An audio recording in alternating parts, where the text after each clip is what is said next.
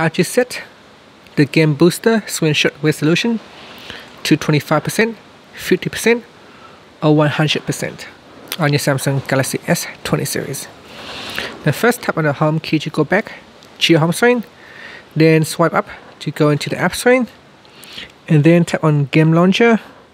In here, launch the game that you want to play, and then swipe out on the side. Next, tap on the game booster icon right here,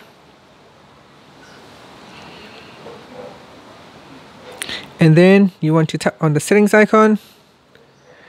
Down here, tap on screenshot resolution, and from the pop-up you could choose 100%, 50%, or 25%, and that's it. So yeah, you can go back, and that's how when you take a screenshot with the game booster, it will capture at the resolution that you have set. And that's it. Thank you for watching this video. Please subscribe to my channel for more videos.